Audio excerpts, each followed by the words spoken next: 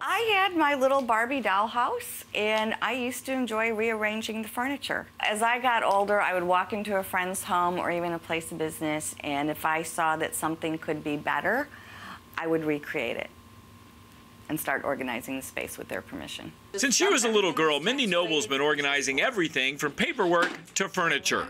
She did it for friends, then one day realized she could turn her love into her living. And I started meeting people that had businesses. I started offering them my services as well.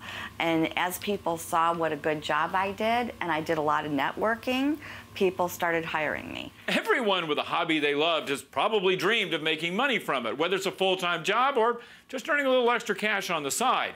The key to making it happen? Well, getting organized. Step 1, see if there's competition. If there is, that's good. It means there's a market.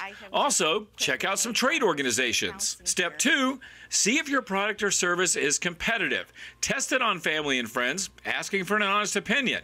If you pass that test, then start selling yourself. I did public speaking, I did networking, I developed a website, and marketing materials to match. And that's the way it starts. A consuming hobby, a market, then a marketing plan. The only other thing you need? You never say no to yourself. You know, with every obstacle is a challenge, and with every challenge is an opportunity. Now, if you want to turn your hobby into a business, there's lots of other stuff you need to know, including where to go for free help.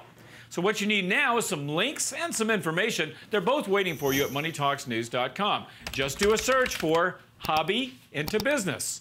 For Money Talks News, I'm Stacy Johnson.